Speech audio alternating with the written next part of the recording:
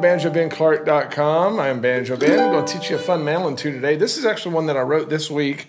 I sat down at my mandolin, my computer one evening this week, and this melody kind of hit me. When I got done with it, I realized that it reminded me of my middle child. Those of you who have middle children out there, you know what I mean. Ellie Mae is our 8-year-old, currently 8 years old. And every night after supper, she starts climbing on me. She calls it after supper climb on daddy time. And she's up and down like a pet ferret. And so when I got finished with this melody, I was like, man, that reminds me of Ellie Mae. So this is Ellie's hornpipe. I think it's a hornpipe, or I think it classifies as a hornpipe. Regardless, that's what I'm calling it. And we're not only going to learn the melody, we're going to learn the harmony to it, which is really, really fun. So I encourage you to grab another mandolin picker and grab this harmony. It's a fun song. It's a cool way to brighten your day, I think, and which is the same thing that Ellie Mae does to me. Let's jump into this one. If you're watching here on the site, you've got everything you need, including the MP3 jam tracks and the tabs. If you're watching somewhere else, I'd be honored to have you on board as a Gold Pick member to watch this lesson and hundreds more. The first thing I'm going to teach you is the melody to Ellie's hornpipe. Then we'll dive into the harmony, and then we'll talk a bit about how to play those together. This is in the key of G. It does have a typical fiddle tune construction where we have an A part that's 8 measures long. Then we'll repeat that. And then we'll go into a B part that's 8 measures and repeats that. And the reason why we call it the A and the B is because typically they have different chord progressions and a little different melody. We're going to use a lot of the same chords here, and we're going to just change the melody up over those chords, which I think is the beauty of a lot of fiddle tunes.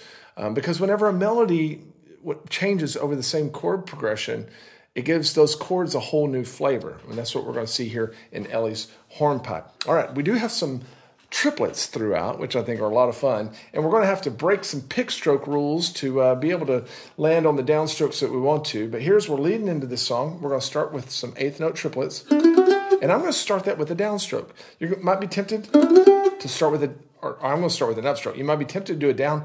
That would be fine. But if you start with a down, then what happens when we land on the first beat on that 5th fret?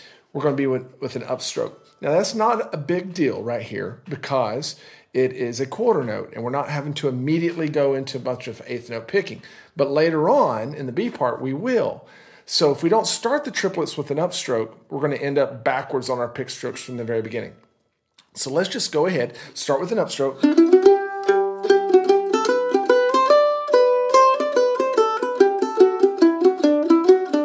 There's nothing really difficult about this song. I want to talk more about kind of the idea behind the melody. The first part is over the first 2 measures are over a G chord.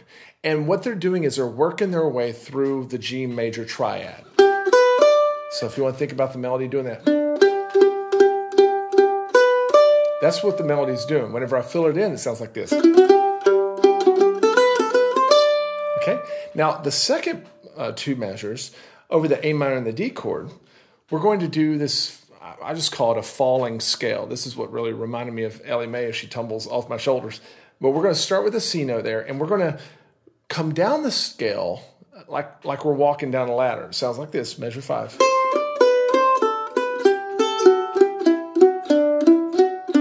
I think you hear the pattern that's happening there, and it's pretty easy to remember. It's easy to memorize.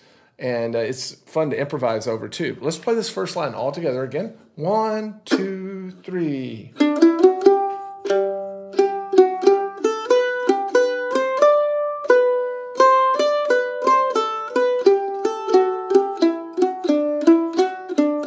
going to have a little bit of repeating here in the next line. We'll do that little falling ladder scale again for a bit. So we get to measure 10, and then we'll wrap it up. And at that point, we're going to repeat. We're going to go back to the top and play that A part again. Now, normally whenever I play fiddle tunes, I will play a variation the second time through an A part or the second time through a B part. This one, I'm using repeat signs, and we're going to play the same thing 2 times in a row. Reason why I do that is because we have the harmony coming in, and I wanted to do another video later where we do some variations and some improvisations over this melody. For now, I just want to work on getting that melody down. You want to play it all the way through again? All the A part? Remember, you can speed up or slow down this video. Play along with me. 1, 2, 3.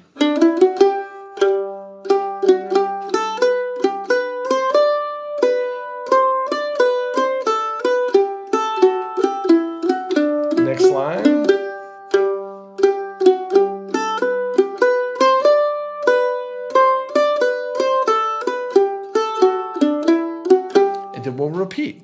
And when we repeat and we get to the end of that second time through the A part, we're going to climb up to the B part.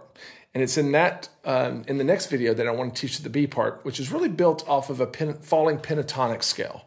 And that we've heard a lot, actually, from one of our favorite guitar players. We'll talk about that when we get there, and then we'll also learn the harmony and talk about putting them together. If you're watching somewhere else besides BanjoBenClark.com, I'd be honored to have you on board.